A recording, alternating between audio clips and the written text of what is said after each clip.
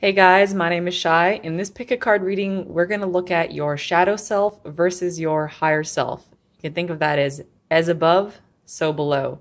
I've got two different decks in each of these piles. This black and gold deck is going to be representing your shadow energies, or kind of your darker subconscious energies that might be a little traumatized or might be fear-based, and those are the things you're going to be wanting to kind of look at and let go of. And the other deck at the back is going to be your higher self or your more transcendent energies. And those are the things you're going to be wanting to leaning into in order to grow and evolve your consciousness. So it's just piles 1, 2, 3, and number 4. And I'll see you in your reading.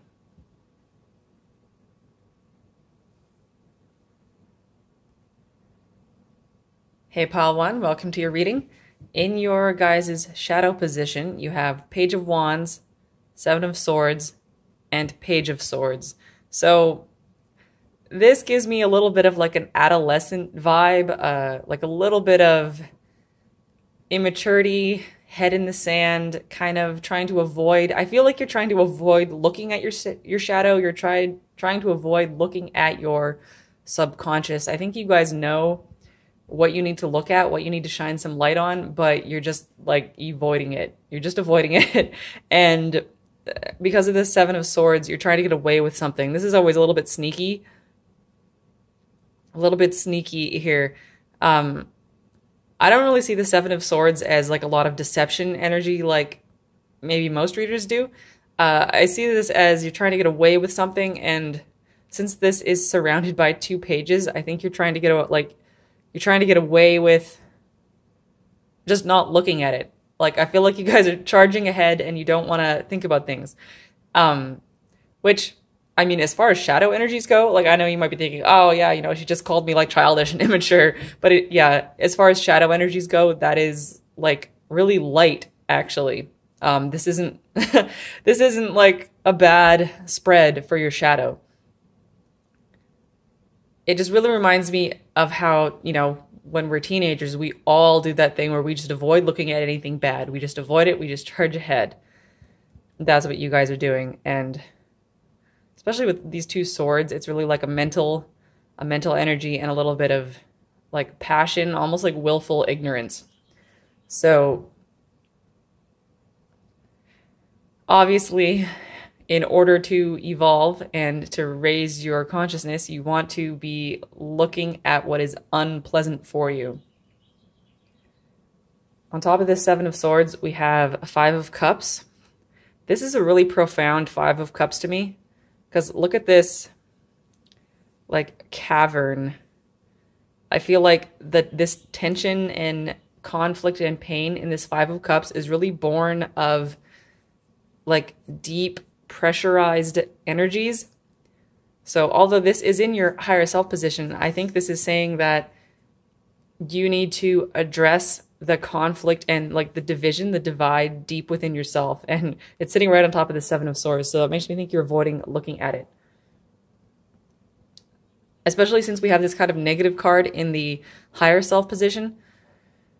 Maybe you guys are being called, you're being called up, like you're being called to step up, you're being called to evolve, you're being called to take on more responsibility, and just being called to grow and to do more. Like, it's time for you guys to step up. But I think the stepping up process is slightly unpleasant for you guys, to say the least, because you are avoiding looking inside of yourself. You got to look inside of yourself and find what's there. Whatever you're worrying about, whatever you are, something about your inner self, these pages, there's something about your inner child, maybe something about your childhood. If there was some kind of trauma in your childhood that you just tend to not think about, that you just like going, oh, that never happened, just charge ahead. It might be time to look at that. Of course, don't go like digging up these traumatic memories until you're ready. Right? We don't need to be like compulsively looking at our shadow, compulsively digging up every horrible thing that's ever happened to us and processing it. You know, process them as they come up. But to me, this is a sign that, you know, something really about your childhood is probably coming up for you, and that's an invitation to look at it. You know, think about a knight like a knight errant, right? A knight wouldn't go around like looking for dragons to slay, at least not a smart one, right? You'd only slay the dragons that are directly in your path. So there is some kind of trauma from your past that is currently sitting in your path, blocking your way, causing all of this tension, almost like an earthquake kind of feeling.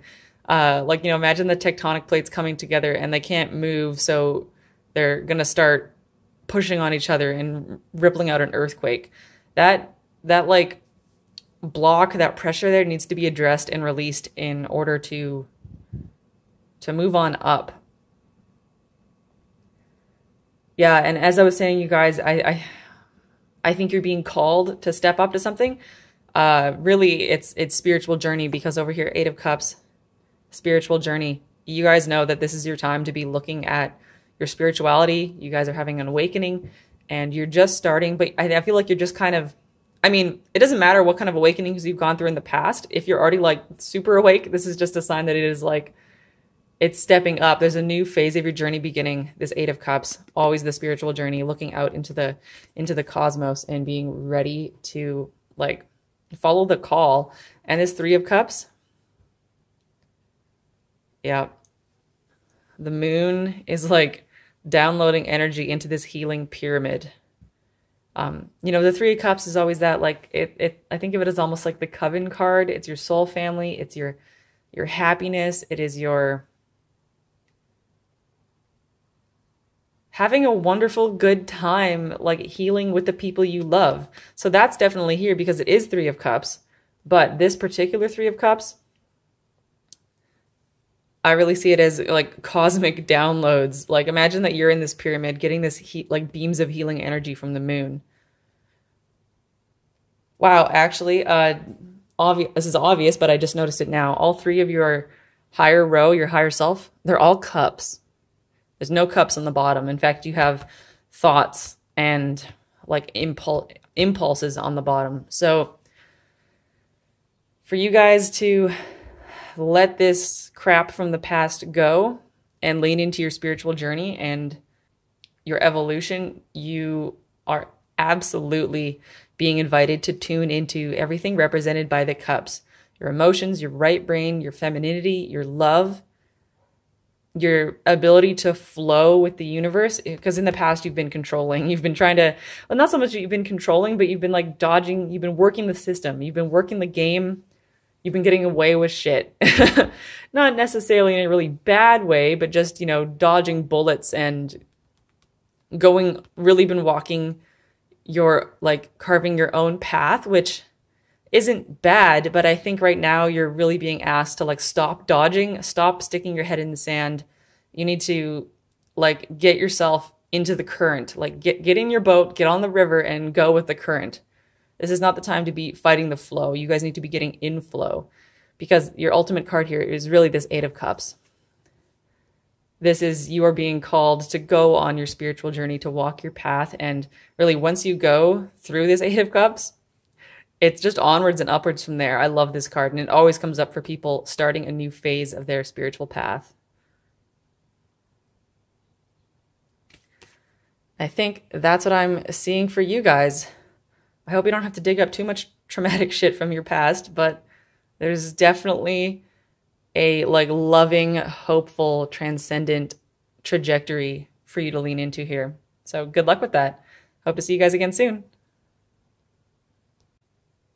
Hey, Pal 2, welcome to your reading. Your guys' cards are very interesting. You have 3 major arcana, 2 Queens of Pentacles right on top of each other, and the 10 of Wands. The first thing I think here is that your guys' shadow isn't really that dark. You've got the Hierophant, the Hermit, and the Queen of Pentacles, but the interesting thing about this Queen of Pentacles is you also have the Queen of Pentacles, or in this deck it's the Queen of Crystals, up here. So there's obviously not something about you is already evolved to where it's supposed to be, at least for now, and doesn't really need to change. There's going to be a qualitative change in how you manifest this Queen of Pentacles energy. Like this is the Queen of Pentacles in your shadow. Obviously, it's this black card with these golden stripes, and She's kind of isolated in this sparse garden, but you know, she's still the Queen of Pentacles, right? She is still the master of her home and the master of her environment in a rather introverted way.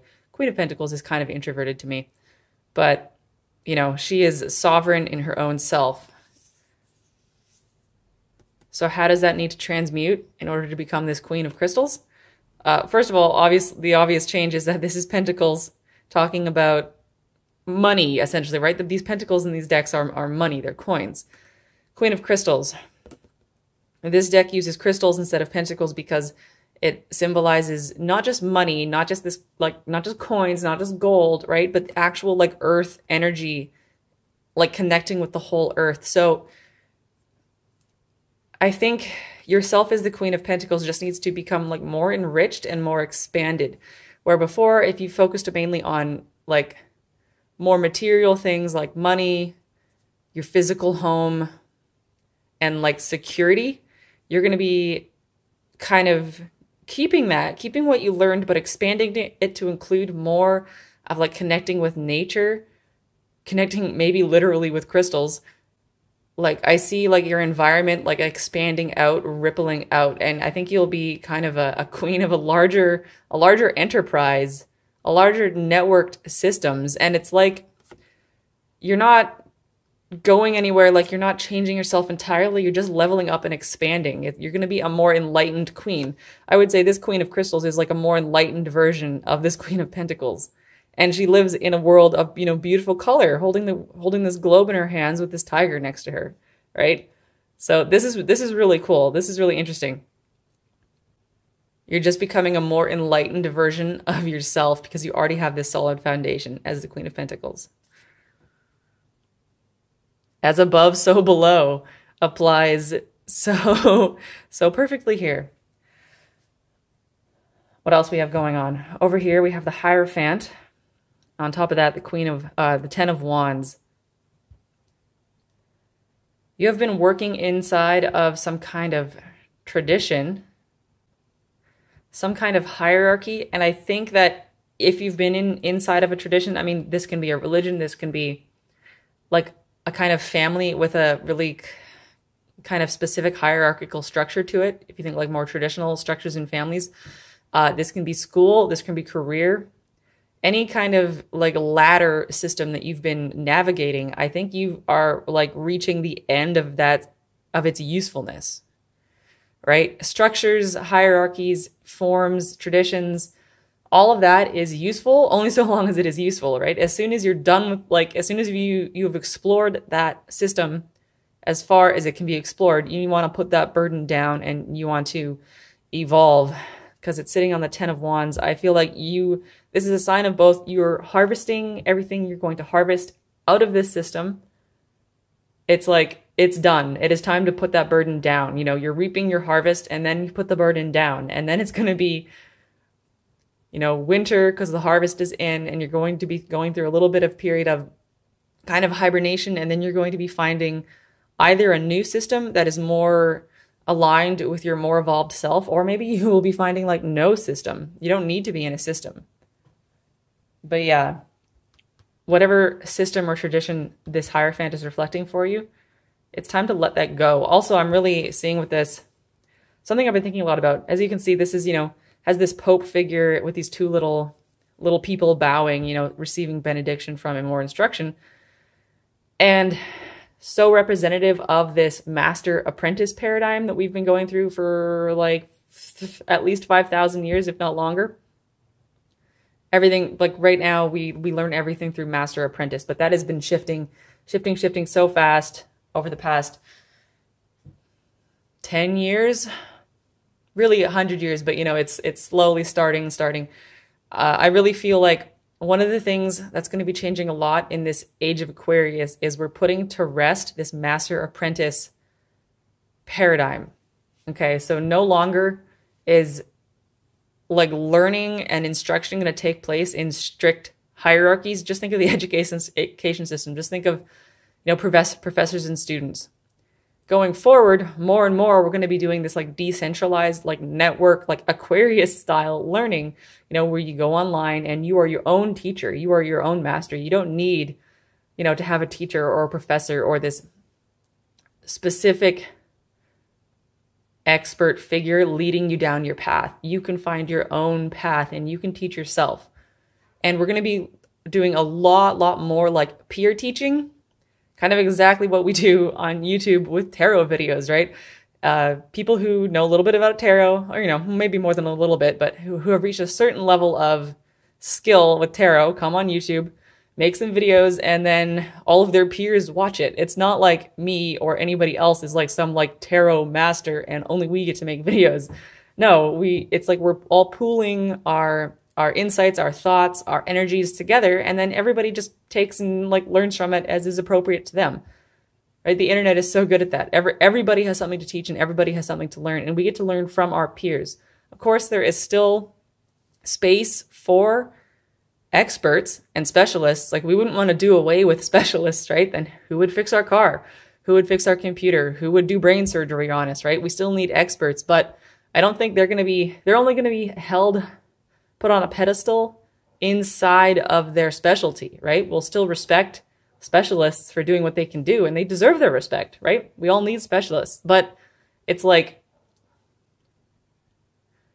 if you're a like professor of biology, that is only relevant inside of biology, right? You might be this professor, this guy with a PhD who publishes all these like, you know, amazing biology papers, but if you can't like unclog your toilet and you need to call a plumber, well, as you can see, we need all kinds of specialists and we all need to be helping each other. So a little bit of a tangent there, but that is relevant to this. Put aside the master-apprentice paradigm and you're going to be putting that burden down and going more into like peer networking and learning. Yeah, and inside this network of peers that you're cultivating, you have been this hermit figure, right? You have been going within. You've probably been pretty introverted. You've been the Hermit card is beautiful to me. It's one of my favorite cards. You have been gone within and you have been cultivating your inner light. You have all of the power that you need, all inside of you, and you know it. You have cultivated your inner power, but I think you are being called to step out into the world and share your light, because on top of this is the Emperor, and you've got the Emperor next to the Queen of Pentacles in your higher self position. So I think, yeah, interesting, I went on that tangent about putting aside the master-apprentice paradigm, but I think in some way, you are going to be a master in your own way. You have some kind of specialty, some way that you have cultivated your inner light. Yeah, and I think it more just has to do with not necessarily any specific skill, although you can have a specific skill in whatever it is that you do, but you need to shine your light forth. With the Emperor, that is such a,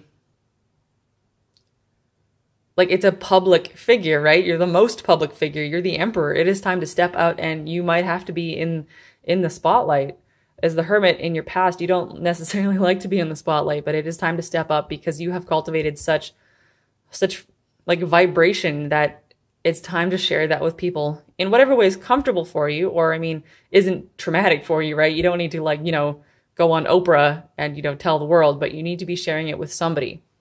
It is time to step up and to step out into the public eye in a certain way and share what you have learned, not as this master that is better than everybody else, but as a peer who has cultivated a specific quality of expertise about something. Go and share that with the world. And then, you know, you're just pooling your expertise into the network, and you can continue to learn from everybody else while they can continue to learn from you. And I think that's what I'm seeing here, guys. Thanks for tuning in, and I hope to see you again soon.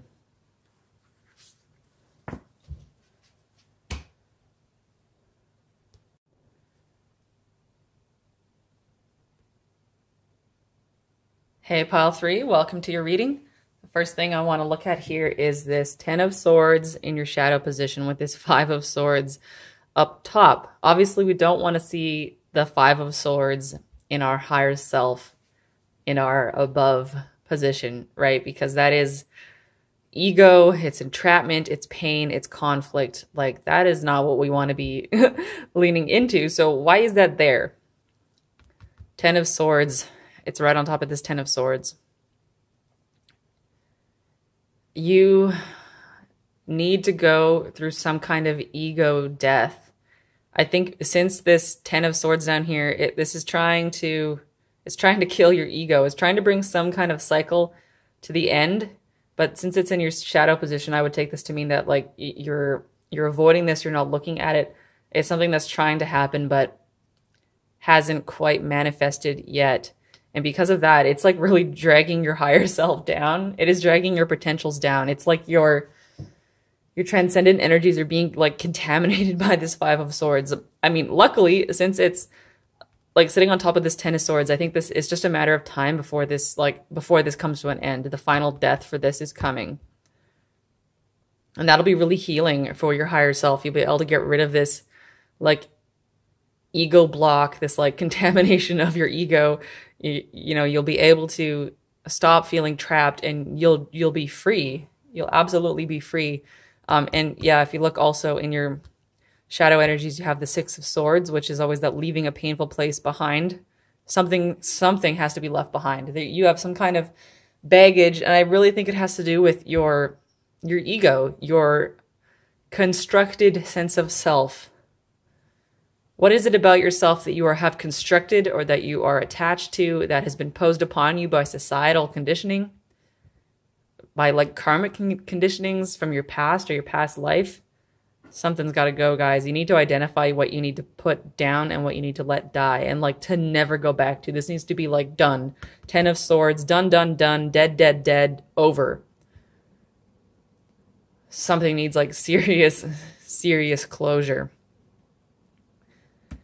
Since the Queen of Cups is also down here, I mean, Queen of Cups is normally normally a really nice card, but down here in your shadow, I almost see this as the shadow energies of the Queen of Cups is like that mother-in-law that everybody hates to have. The meddling mother-in-law, the one who's always up your ass about everything you do, narcissistic, nothing you do is good enough. But at the same time, always trying to control you, trying to micromanage you, but never in a direct way, always in that sweet, syrupy, manipulative way, but underneath it's knives and daggers and manipulation. Emotional manipulation and like narcissism at its worst. Well, maybe not its worst, but bad. So, and I don't think, that this is, I'm not saying you guys are horrible people and that you're some horrible mother-in-law. I'm saying that, most of us have those tendencies like deep inside of us. And this probably comes out of you in like extreme moments of stress.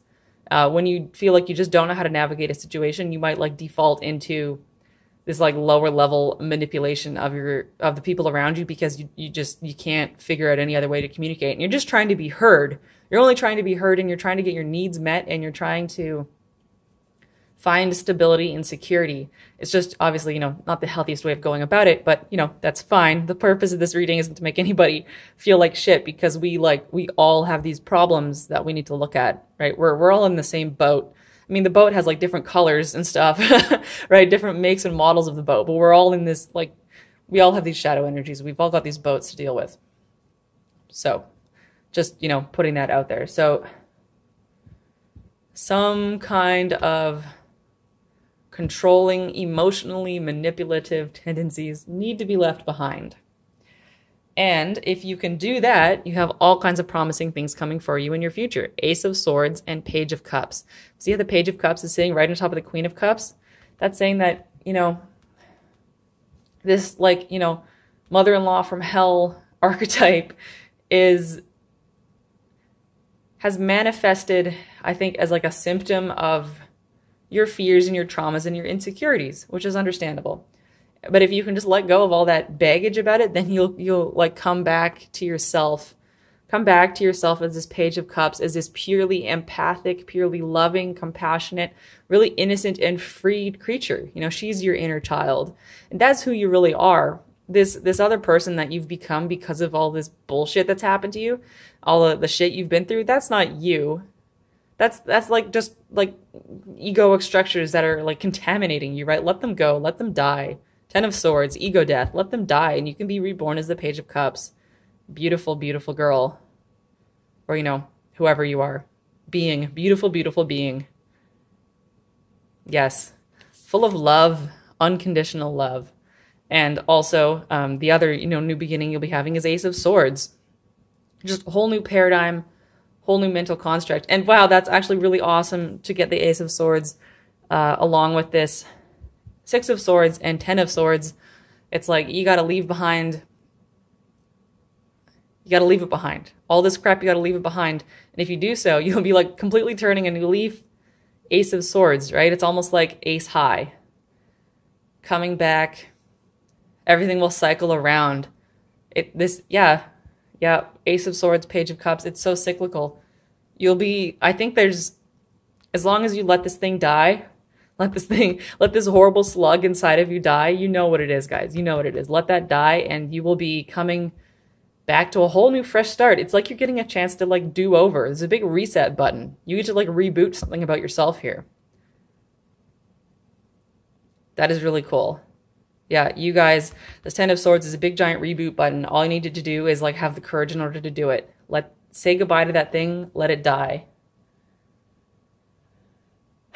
Okay, that was pretty concise. So I'm gonna pull some cards for you. I don't know which ones yet. Let me go through my drawer and find out.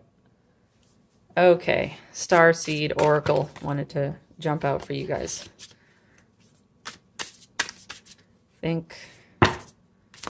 No, go back in the deck.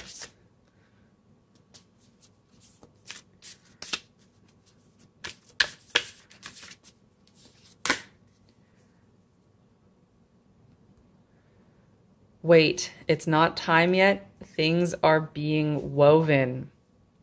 All right. This is a sign that whatever I was just talking about, like, look, you're looking through the portal. You see that this is all coming on. But I don't think this 10 of Swords, this ego death, is going to be happening today. This is really cool. We're actually getting a timeline here. You have to wait, not because you're not doing anything, not because you're not exactly ready, but because this is already all happening. You're on your 6 of Swords journey. This is all happening underneath the surface. Things are being woven. You're weaving this portal. You're getting something ready. It's almost like you're packing your bags, getting, you know, your savings account together, arranging your travel plans, and you're about to go through some kind of portal. It's not quite time yet because you're still in the process of packing your bags, right? You can't get on the plane if you're still packing your bags. So hang in there, guys. I don't think this is going to be like a really long time, but I think this just means that, you know, your ego death, your big release and your big reset button isn't going to happen like today. Might be a few weeks, be a few months, but this is definitely like cooking. It's in the works. Okay.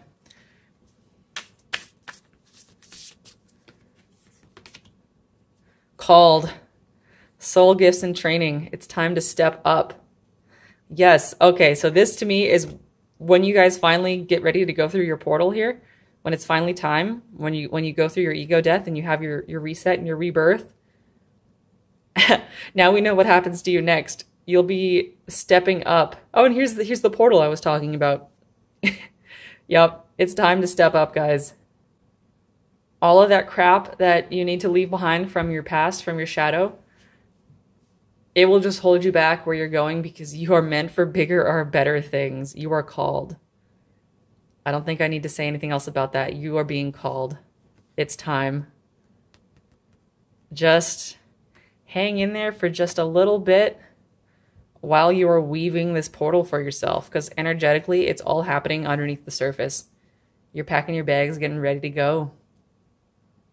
So good luck, guys. Hope to see you again soon.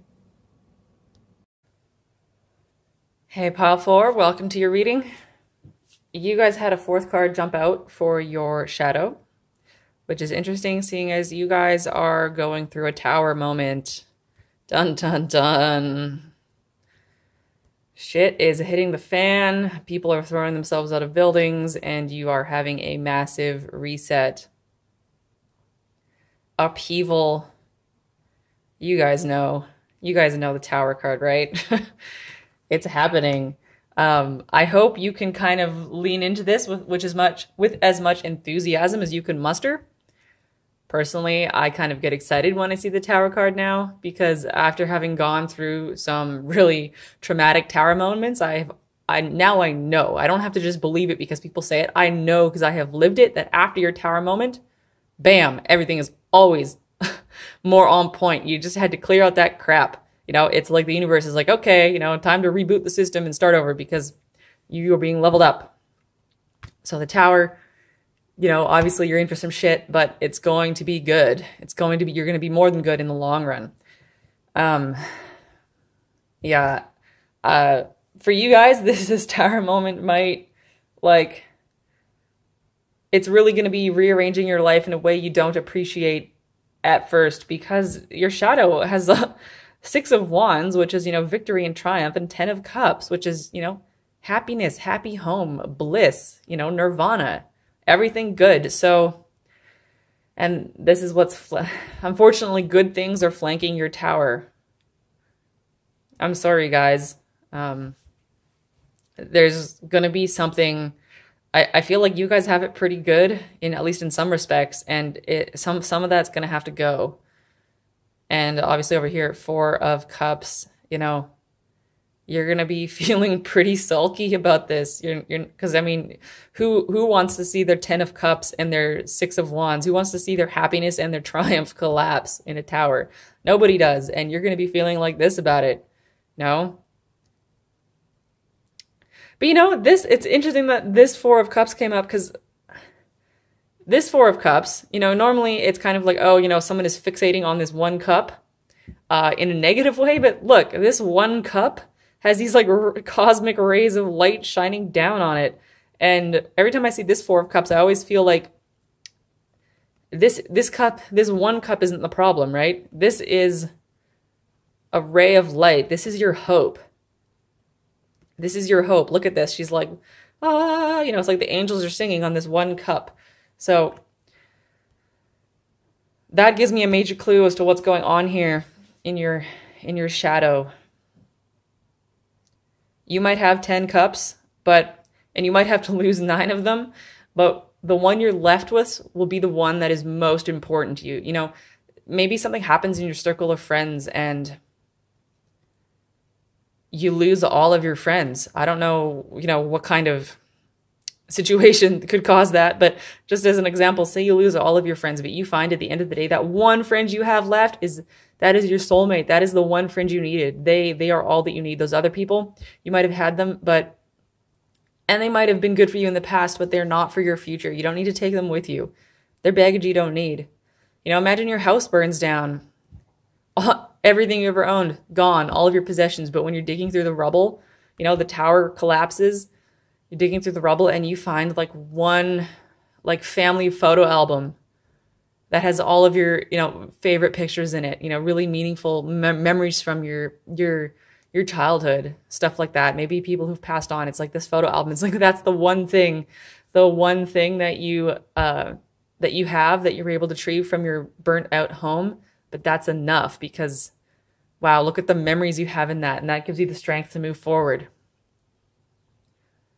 So I'm really going to interpret this Tower as you are going to be learning what is actually important, what is actually essential. There's a bunch of things in your life that you think you can't do without, but oh man, guys, you're going to find out that it really wasn't as important as you think. And that is the major lesson you need to learn here. Yeah, this is coming through really strongly. I'm really feeling this right now.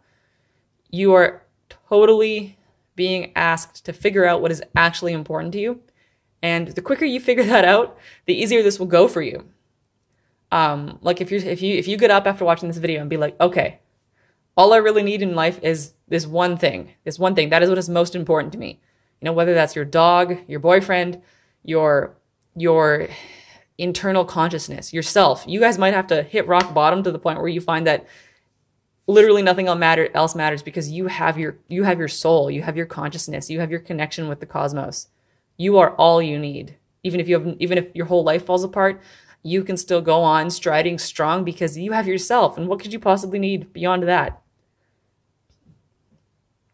This is going to play out in different ways for different people, obviously. So not everybody's going to have to like hit rock bottom where all they have is the shoes on their feet. But everybody is going to be learning a lesson about what is actually important. And as we move into your higher self, Four of Swords. So once the dust settles, guys, you're going to be going through a period of like rest and recovery. A little bit of a comatose state. You know, you're going to be a little bit like, whew, a little traumatized, but not like permanently traumatized. But, you know, you're going to have to be like, wow, you know, that was a lot that just happened to me. And you're going to need some downtime to like integrate that. You're going to just need to sit and just be still and process what's happening to you, because it's going to be a lot. And then you're going to be sitting here poised on the edge of this cliff going, hey, okay, now I see. This is my new beginning. Look at this portal she's going to jump into. And the Knight of Swords is really quick and really reckless, but this Knight of Swords, she's waiting, she's thinking about it. So you're going to have like a little bit of a breath before the plunge. Just think of standing on the edge of a cliff before jumping into like ice cold water, right? That's what you're going to be doing. But eventually you're going to drop. You're going to drop into this portal and you're going to be taking nothing with you. It looks like she's even leaving her sword behind. She's going in there just with herself. Yeah, whatever you guys, after the tower moment, whatever you're left with, whatever that like one thing is that you find is most important to you, or that one thing that is really truly only important, the only true thing that is important, that's what you'll take with you into this portal. And happily, Empress. That's where this is all going, guys. When you're sitting here with your tower moment, when like, you know, your life is crumbling down around you, at least if it feels like your life is crumbling down around you, just remember that the Empress, you are going to be the Empress. That is what this is all about. It is teaching you that, you know, you don't need to be like lower evolutions of yourself. You don't need to be sitting in these lower frequencies. All of this is to propel you to become your greatest, highest potential. You're going to come out of this in the long run as the Empress, and you're going to be living your best life. What else does the Empress do? She lives her best life. She helps everybody else facilitate their best life. She is the evolution of all of the queens. She channels cosmic energies down into the earth. She is a translation point between the cosmos and the earth.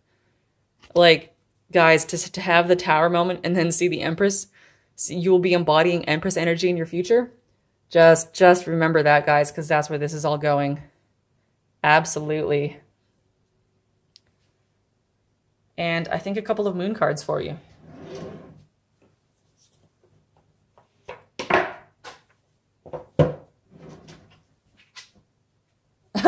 Okay, so I was going in my drawer to get the moon cards, but I picked up the wrong box and I opened it and this card fell out.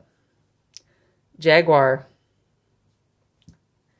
This Jaguar card is essentially the death card in tarot. It is all about cycles ending, being regenerated, going through massive transformations.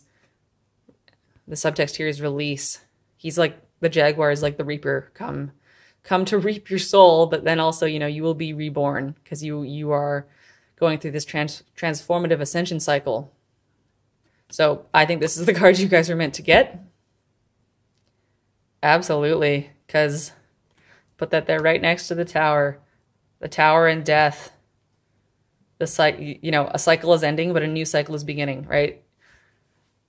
Every time a cycle ends, a new one is being born. And the topsy-turvy moment where everything is changing, you just gotta keep your center throughout it. You guys will keep your feet.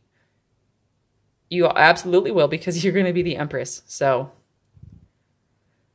I will actually wish you guys congratulations on your tower and your death moment, because this is, you're going to be able to look back on this and be like, yes, it was worth it. Yes. So just stay strong, find your inner strength, because you're going to see yourself through this. You don't need anybody's help but your own.